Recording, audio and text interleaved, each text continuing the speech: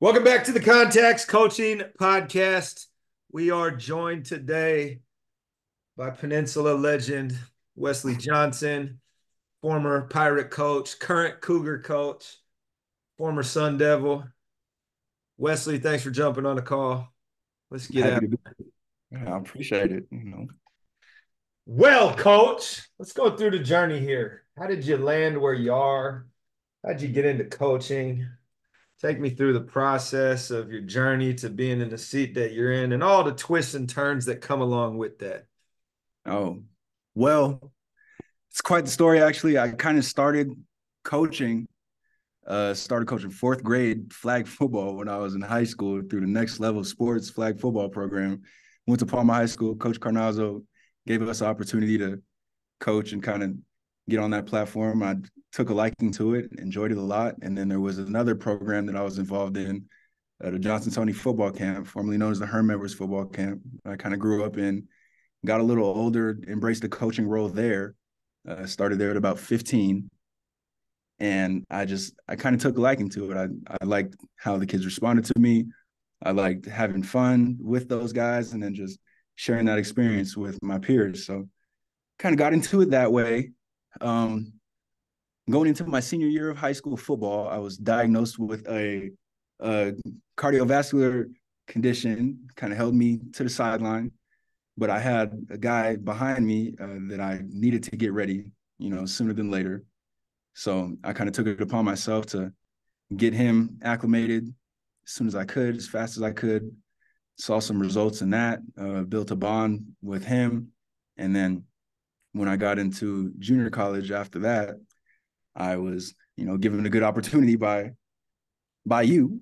And got into coaching there. I was 19, going to NPC, and I was helping out with the JV and varsity football programs at Stevenson, helping with receivers and defensive backs, and then also quarterbacks a little bit. And when it was time for me to transfer out to my four-year school, I contacted, real Peninsula legend, Herm, who was the head coach at Arizona State at the time. And he was gracious enough to give me an opportunity to help in recruiting. And from there, I was promoted into the defensive staff, helped there for 2 years, was working under names of Marvin Lewis, Antonio Pierce, guys of that name. So that was really fun. That was a good opportunity, learned a ton from them, grew a lot within that workspace. And when it was time for me to graduate, transferred out, got to BYU, and now I'm here as a graduate assistant helping out with the defensive backs and couldn't be happier. I love where I'm at. Awesome. Thanks for setting that up. Let's go back to when you first started doing this and not when you were still in high school, but when you came over here and as a 19-year-old, you're a year removed from high school, now coaching. Um, what did you realize right away that you needed to figure out? I realized that I needed to be respected more than I needed to be liked. That was kind of the first thing that resonated with me. I realized that the players kind of took a liking to me and saw that I was kind of like the quote unquote cool young coach, but I needed to set a bar there, set a line, kind of establish myself as an authority figure and just figure out how to best kind of walk that line, still be able to be personable with them, but at the same time have high expectations. So I kind of learned that very soon, and I just realized that I needed to be involved in the culture setting that Coach Casmus had set out, and I just kind of stuck to that as best I could. And if it wasn't for me, kind of having those conversations with him, having those conversations with you, and then embracing that leadership role, I don't think I would be where I'm at without it. And as you transitioned up the ladder, so to speak, right, when you got to ASU, right, and you're still a young guy, right? I mean, Yeah. you're still an undergrad, right? Even now, you're still in grad school in theory, right? It's like, how is that situation where, hey, there's got to be boundaries. We're not peers, even though I'm young. Like, how has Right. that played out as you've gone to different places? How do you maintain that? What things have you learned in regards to establishing those boundaries? And what have you tried that didn't work? What have you tried that worked for people that are listening to this that maybe are young as well, getting into this thing?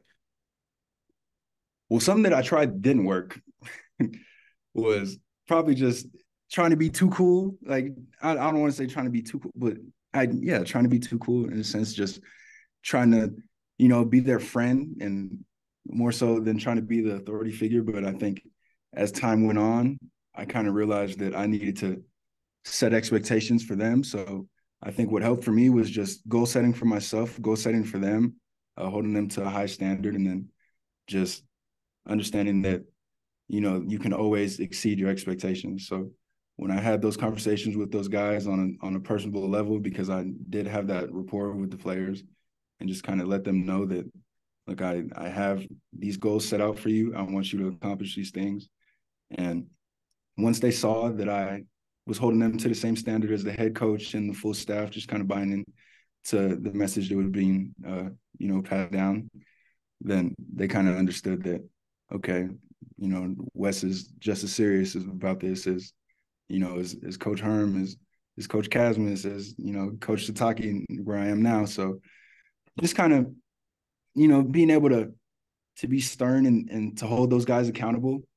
I think I had a hard time having those uncomfortable conversations early on, and I have grown in that aspect of it. Just understanding that if I don't be transparent with them and then give them exactly how it is, then I'm kind of doing them a disservice and letting them get away with things that they may not get away with, at the next level, so to speak. So I feel like if I only helped them in football, if I only kind of let them coast and let them do those things, that I did them a disservice. So I'm just trying my best to be a good teacher, and then to be a good mentor to those guys too, and then leading by example is part of it as well for me. So you mentioned that learning how to have those difficult conversations was something you had to grow into. What have you learned about that? What did you used to shy away from that now you lean right into because you figured out like it's actually easier to just dive right into the mess? I used to shy away from the reactions that I would receive from those guys, with fear of them not being able to look at me the same way. Because like I said, kind of a little earlier, I was more so fixated on being, like I said, being the cool coach, being liked, and being somebody that they could come to if they just wanted to have a conversation or joke around or whatever the case was. But I think me growing into that and kind of leaning more into that, they saw the level of seriousness that I was taking to it, and they saw the standard that I was holding them to as players. So once I was able to lean into those uncomfortable conversations and have those a little more, they understood what the expectations were, what the standards were, and my intent behind the things that I was doing. I've never hammered, like, get on a guy and then yell at him and yell at him and yell at him. I'll talk to him. If it is stern, then it is whatever it is. But I'll always come up to you after the case, put my arm around you and tell you that I love you, tell you that I understand why you did these things, but here's why we need to do things this way, just for the betterment of the team and then for them, beyond the sport. And what did you learn for yourself upon staring those down right away versus avoiding them that you are now putting into practice as you go through your day to day? I learned that it was good for me. That it was good for me to be transparent with them. And then I learned that it was giving me more of an opportunity to just be a teacher to them, to lean into those things a little more. And then I also just had a better understanding of how they responded to me. So that was kind of more of it. Just seeing, like, they were like, all right, Wes is kind of serious. Like, he's never serious. We got to kind of tighten up a little bit. So they knew what I was expecting of them. And then I learned that I'm okay with having those conversations. The more that I had them, I learned that even though it is uncomfortable initially, maybe for both of us, that I know that there's going to be, something good that comes out of that conversation. Even though it is uncomfortable, it's going to be beneficial in the end. Well, and also I think you could even speak to this as a player. The thing that I have found to be the biggest concern voiced is lack of clear role definition, right? And lack of clear, direct communication where they're almost grasping at straws to read between the lines of what you're saying versus you just hit them between the eyes with it. And it's like, okay, now you have clarity and you can operate and walk in partnership together. Yes, yeah. I think being direct, just kind of being straight to the point about it with those guys, gave them a better sense of understanding of what we were expecting of them, like what we want to see, and then how we should carry ourselves amongst our peers, and then said moving on outside of sports, because a lot of these things carry over to real life. You know, you're gonna have to have uncomfortable conversations in real life. You're gonna have to face things that you're not necessarily wanting to lean into in real life, but you realize that once you get through that uncomfortability phase, that you know there's gonna be something good for you in the end of it. What's up, Coach? How are you? Good. Yep. No, well. Yeah, no, this is a good room right here. That's where it's at.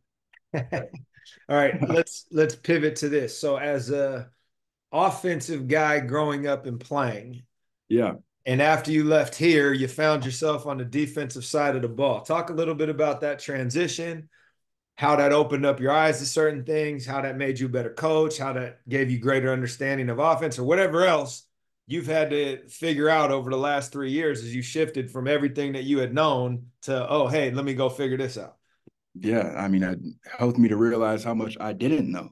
So that was part of it too, just accepting that growth and, you know, kind of leaning into that challenge. But I think converting, like going from playing receiver and coaching receivers and then helping with linebackers and then defensive backs, and now it just gave me a better understanding of what offenses are trying to do schematically.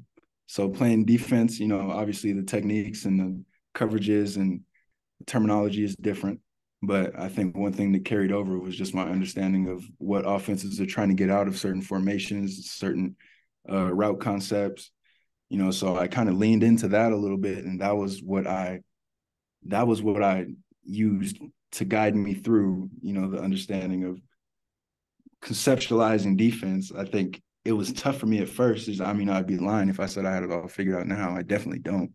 But it gave me a good basis. You know, it gave me a good basis of just regards to spacing of routes and spacing of alignments, type of stuff that you can anticipate. And then I was able to, even though I wasn't fully polished in my first few years as a defensive assistant, I was able to offer an offensive perspective to those defensive players. So that carried over. It helped me a ton. And I feel like they respected me because I didn't act like I knew the defense. I just taught what I knew really well and stuck to that. And then I would kind of pick at people's brains, you know, pick at Coach Lewis's brain and, you know, Coach Pierce and all, you know, AG, Coach Garnett, and just learn from those guys, you know, over time. But those first few years, I just had to lean on my previous knowledge and then kind of pick and pull from those guys as time progressed. What would you say you were able to transfer, let's say, from being an offensive guy to coaching defense, from being with the linebackers to now with the DBs? Obviously, there's specific skills to each position, but there's probably a lot of transferability as well. What are some of the things that you realized without necessarily having a plan to do it that, like, you know what, this is the same thing. This is how we're going to teach this because it's just easier to pick up that way. Effort and physicality. Effort and physicality carried offense, defense, special teams. If you're giving max effort on offense, you know, running your route to your best ability. Defensively, you're, you know, 11 hats to the football, and then special teams, and said you're doing your assignment. And then I think another thing that carried over was just having a better understanding of your best understanding of your technique, executing that, and then your pre-snap alignments. I think alignment, assignment, and technique carry over to all three phases of the game. So that's something that I realized very fast, that if you're misaligned, if you're playing safety and you miss a pick by 2 yards and you're misaligned, you're off the hash by 2 yards, you know, that's your misalignment. That could be the difference between a 60-yard touchdown and a 60-yard pick six. So I just kind of realized that Pretty early on, honestly. I saw that, and then saw the coaching points of just effort and physicality and getting aligned right, and that kind of carries over to, like I said, all the phases of the game. What would you say is or is not transferable from the high school to the college game and vice versa, right? So you cut your teeth coaching high school, you went and coached college. Now, if you were to go back to coach high school, what are some of the things that definitely transfer, and what are some that's just like, look, it's not worth the squeeze to try to do this given X. I think I think in college you can be more of a multiple defense because you're dealing with more mature players, more experienced players for that. But at the high school level, I think you just have to have a few things that are your core bread and butter, and just excel in those rather than trying to do too much. I mean, the same thing at this level. If you do too much, then you're just okay at everything. You're not going to be great at anything. So you just want to be able to, master one kick 1,000 times and trying to master 1,000 kicks. It's just put yourself in a better position if you're able to hone in on what you strongly believe in, what you can coach, and then you just apply those to your team, and the coach and then the players have a better understanding of what's expected of them and their assignments and their roles, and there's no self-doubt. They understand what they need to do. Whereas if you throw too much at them, their heads are going to be spinning. No, I think universally simplicity wins. And what does Yeah. simplicity look like, depending on the levels, is obviously a little bit wider, maybe a little more complex, but still simple, right? And as soon as you try to get cute, you just end up confusing everybody. Let me pivot here to um, what you've been able to take away from some of the minds you've been surrounded by, right? So obviously you've worked for a couple of Hall of Famers. Yeah. You've worked with the guy that's currently the new coach of the Raiders, right? You've got this pedigree, so to speak. Talk a little bit about some of these mentors and what you've specifically been able to take away from them and apply to your own coaching journey and approach. I think I think Coach Edwards taught me the importance of just understanding your role and doing your job. That was something that he would always preach, kind of harp on constantly. Know your role, do your job. Just understand exactly what's expected of you and do that to your best ability. I think Coach Pierce, he did a really good job of influencing those guys to give max effort. He would always tell those guys, leave the tank empty. That would be a slide that he would put on his night before the game presentation. He'd put it on every single week. It would be a picture of a gas tank on E, and he would say, leave the tank empty. And we say we're building brick by brick every day. So just kind of take your assignments, don't do too much at once, but just, take your journey one step at a time, build your village brick by brick, and then let everything kind of fall where it may. But I think those are the things that I learned from those two. And then Coach Satake, more than anything, he learned, like, what I've learned from him is just be a good person. Just, carry yourself, to your best ability in and outside the building, because at the end of the day, we want to win with people. We don't want to win with the best 5-star athlete that may have, some issues here or there. We want to win with people that want to be here and people that are willing to buy into the program and do good service in their community, and then be good leaders in the classroom and on the football field. And, I think that's what I learned from him more so than anybody else, is just be a good person, be compassionate, be empathetic, and always give your best, and then demand the same out of your peers. What would you say you have learned from your athletes over the course of your coaching career, both back here and every stop you've made upon the way? Is there a couple of anecdotes you can share of where you had like a transformational moment that was almost reverse coaching? Yeah, I think, I don't want to say his name because I don't want to air him out, but there was somebody that I was coaching at Stevenson, who was a really good athlete, had all the ability in the world, but he would get a little down on himself at times. And there was one time there was a turning point in the game where he had, maybe had 2 or 3 drops, and I kind of put my arm around him on the sideline and just kind of told him that, hey, we don't win without you. This team needs you. We're leaning on you, and we need your leadership and we need your fortitude to get through this game. I think that more so taught me that, there's going to be highs and lows of a game, but it's just a matter of you kind of staying even keel, regardless of how good, how bad it may look or how it's going to turn out. You just need to give your max effort, continue to do your job, and then everything will fall into place in that regard. I think I was just so used to, coming from Pullman, playing the position I played, I felt good about my assignments. I felt good about everything that was expected of me. And I thought that, I'm sure I could go back and see some mistakes that I made, but I thought that I was doing the right thing, and then just kind of keeping your mental fortitude. I thought that was just kind of a given thing, but then I learned how there's different personalities that you're going to be dealing with. Obviously, just like there are different personalities off the field, they're going to react to things differently on the field. So I just kind of more so learned how to manage personalities, be personable, and then just have different approaches for different people. And I kind of figured out how to get the best out of different athletes, different student athletes. And they respected me for making that attempt to, relate to them and understand them, on another level.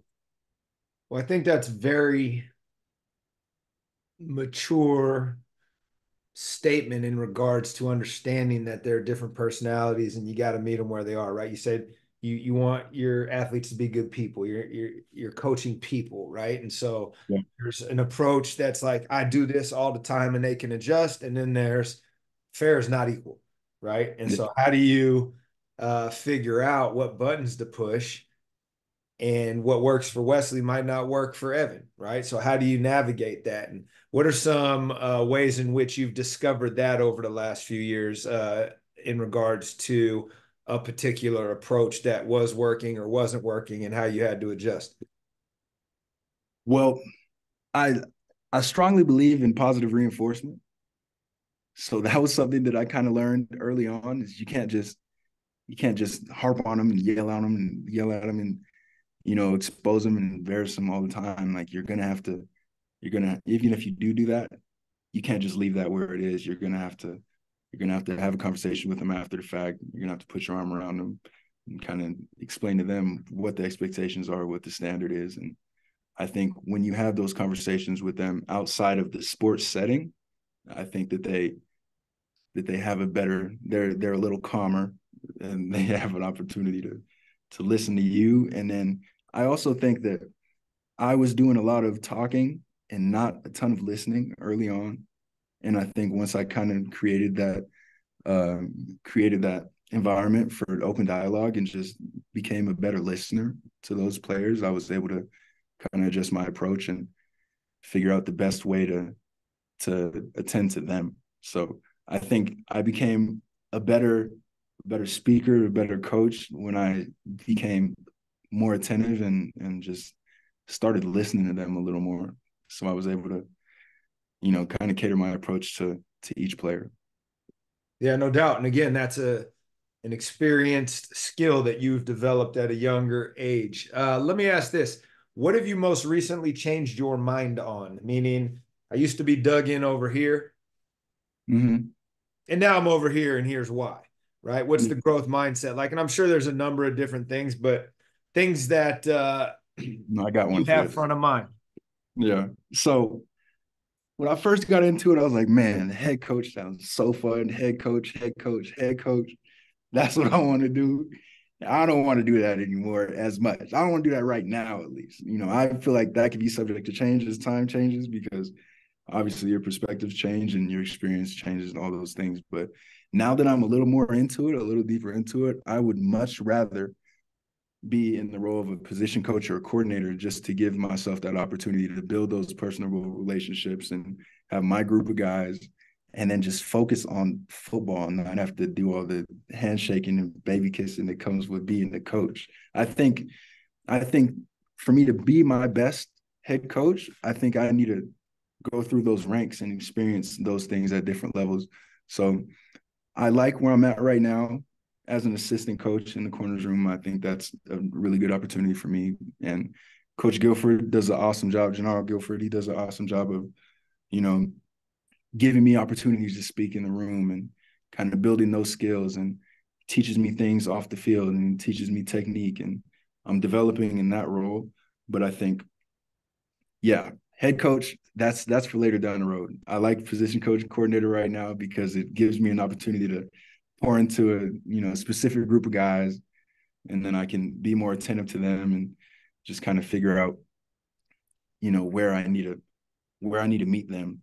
Whereas if I'm a head coach, so you got to do all the PR stuff. You got to relate to 140 players. In this time of year, we have 140 players right now. So you got to be able to do all those things. And I can't be everywhere at once. But if I'm a position coach or a coordinator, I could be right where I'm at, have a good understanding of who my group is, and then I could just manage those personalities and players within that group with the coaches if I'm a coordinator, and the players. And then if I'm a position coach, then I would just be managing those players, and I would be able to pour out, my best to them if I was in that role right now. But yeah.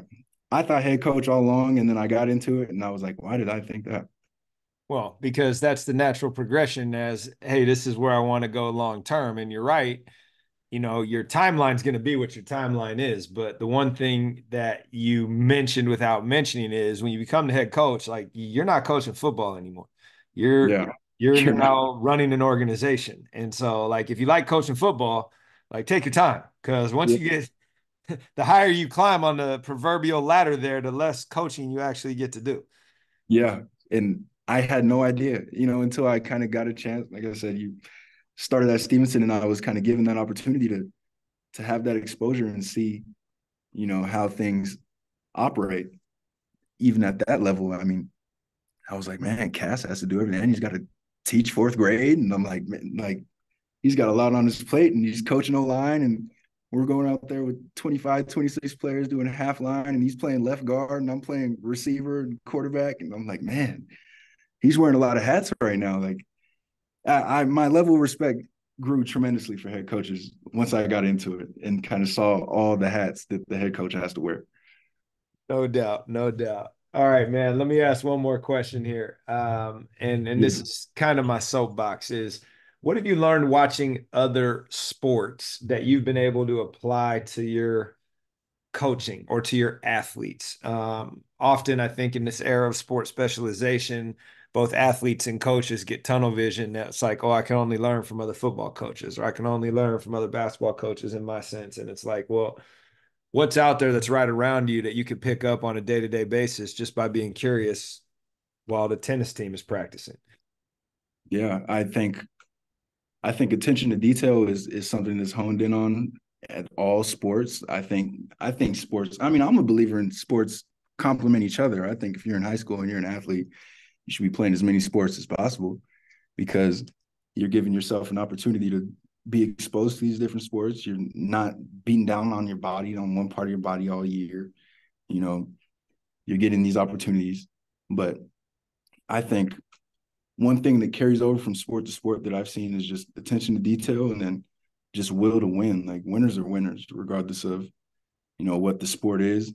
I think having that confidence and just trusting in your preparation, regardless of what the sport is, I think that plays a big part in, your level of success that you have on the field. So it's just a matter of, you get what you put into it. You kind of have to invest in yourself, and you're going to have to do some unfavorable things sometimes. Like, you might want to hang out with your friends one weekend, but you might have to recover also. You might have to, watch film or whatever the case is. So it's just, kind of making those sacrifices, those time sacrifices, and understanding that, your day to day is not the same as, a regular student's day to day, and just buying into that, to the process of growth.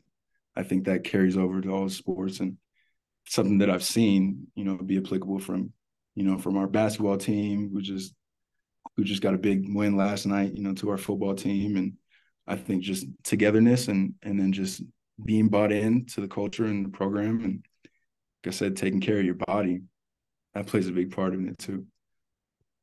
Indeed, indeed. All right, I know it's late there. I'm gonna let you get back to it. Thanks for being on today.